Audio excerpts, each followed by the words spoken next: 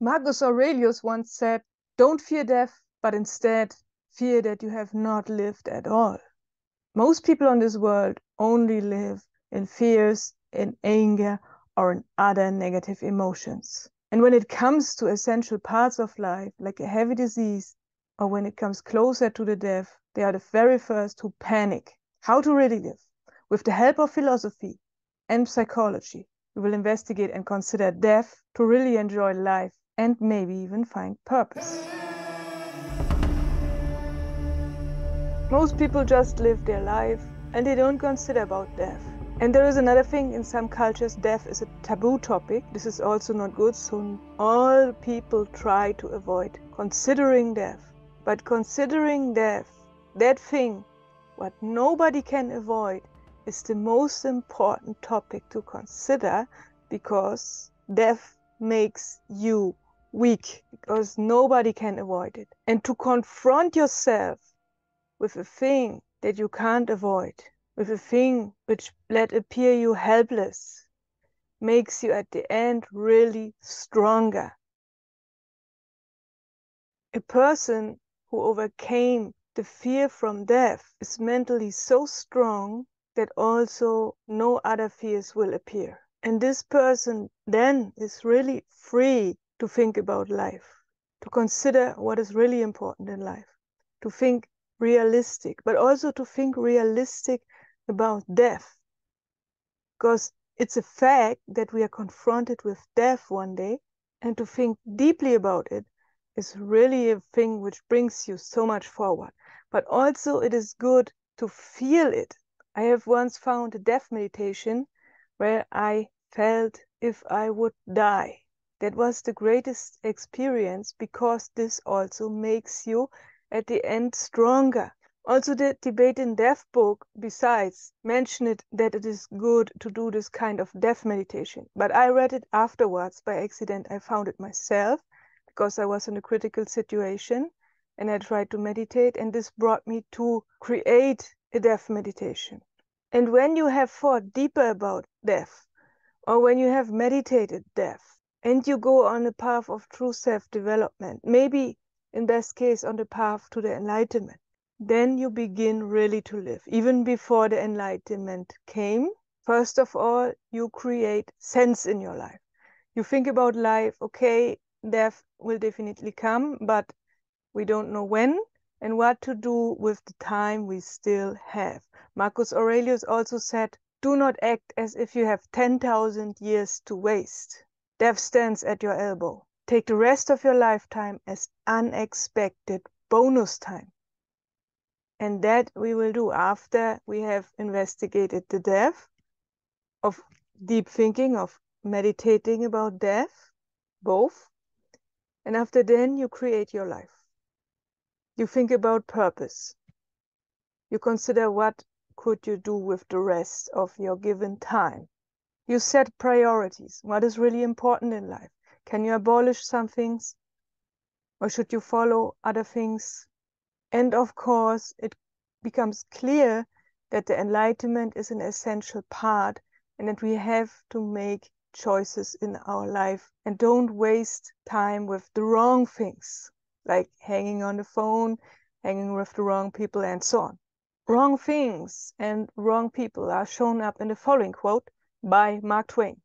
"The fear of death follows from the fear of life.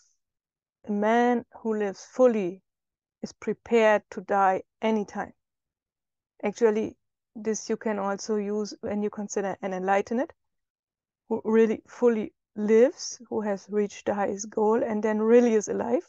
But all the rest, the sleeping people, and the more unconscious one is, unconsciously they have even fear from life. They are not able to create even purpose because, first of all, they have not considered death. And this quote especially shows when you live in the wrong lifestyle, like a hedonistic lifestyle, the wrong here and now, and people think, oh, we have to use time, we have to use every second, we have to do so many things, instead of relaxing and just feeling, living the here and now. They are doing so much things in the now, creating a wrong here and now. the quote, "A man who fully lives is prepared to die anytime." These people are not prepared to die anytime, because whenever they think about death, when they are so hedonistic, so hanging in life, so hanging in following things, loving entertainment, whenever it comes to the thought of death or to topics like that, they are the very first ones who fear. These are also the very first ones who panic when a crisis comes, like a pandemic or something. These people are the very first one who fears from everything. They believe they truly live. And they tell people that is the life. You must have this and that, and you must read this and that, and then you will really live. But these people, it shows up when there comes a crisis. These people are the very first who react with fear or with panic. Those ones you can forget, never follow them, because those ones are not developed. They only appear so on the surface.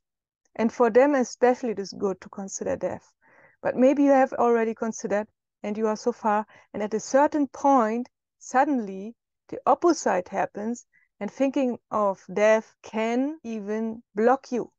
I don't mean the blocks from religions, which can create fear also. So when you are dead, after death, things happen, you maybe can come in hell, or these things like from religion. Of course, they can also create fear and or pressure. That is not good. But I mean other things. I mean, the more you are developed, it can happen that when you think of death, you manifest something. Because the more you are developed, you know that your thoughts are very powerful. And whatever you think happens. And you can even influence others, or can even influence things around you. And because these happenings are taking place, it is dangerous to think about death. For me, it even happened that it made me very ill. First, considerations about death were very good and helpful, but later on, when I developed, suddenly, when I was in this manifestation thing and all these spiritual things worked, suddenly thinking or considering death caused the opposite and was not helpful anymore. But besides that, and maybe not everyone is able to manifest, and not every time manifestation is possible for even the same person who can manifest. It can happen after a few hours only that manifestation abilities doesn't work anymore. It depends, it's always different, and we never know when they work or not. But there is another thing, and this is pressure about the enlightenment.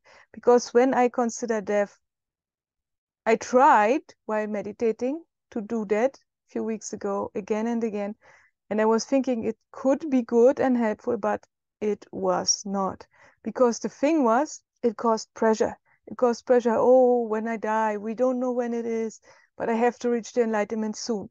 And this pressure that I have to reach the enlightenment soon caused so much extra pressure that there was the meditation block, which actually prevent enlightenment. And that was a big obstacle. And so considerations about death from a certain point on your development, you have to abolish. Unfortunately, you still have to recommend them for people who are a few steps behind you and who you want to help, but for yourself, you can let go even thoughts about death. And another quote from the ancient Greek desert monks, the very first monks which lived in a very lonely seclusion. Each and every one had their own small house. They are not living, that was the time before monasteries were found. And there are scriptures of them called apophthegmata. And in those ones, I have read that once one of these monks said, "Live always so, as if material things were endless, and as if your soul was limited." Actually, when you think logically, it's the opposite. The soul is eternal and the material things are limited. But he said only to consider for your mind, you should live the opposite. Because when you consider the soul would end soon, you would also consider more about having good goals, setting priorities, living in the here and now, really live, doing things contemplative.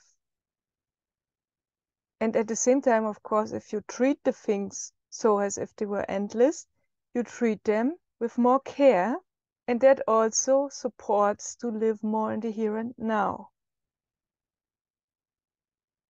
Hope this video could help some. If you want to know about the death meditation, please let me know down below in the comments. Have a nice week. See you soon. Bye.